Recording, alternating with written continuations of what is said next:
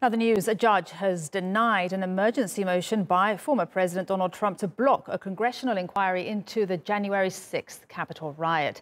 Now, she made the ruling as lawmakers issued subpoenas seeking documents and testimony from more of Trump's allies. A House committee is investigating whether the Trump administration tried to stop the certification of Joe Biden's presidential win. Trump allies are accused of helping spread unfounded claims of election fraud ahead of the attack on the Capitol.